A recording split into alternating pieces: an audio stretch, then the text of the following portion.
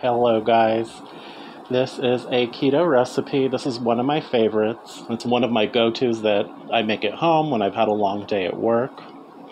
It is broiled salmon with a garlic pesto compound butter, which has melted, and some steamed spinach. I just added balsamic vinegar, olive oil, garlic, black pepper, salt, parsley, and a pinch of nutmeg to that.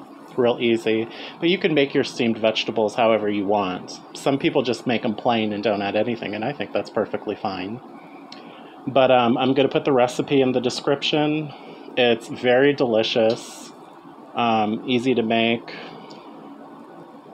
Wild caught Atlantic salmon. It's flaking beautifully. It's very tender and moist. Plenty of good fats and proteins. You know, those omega-3 fatty acids, your body needs them. Okay, I'll put the recipe in the description, guys. Enjoy.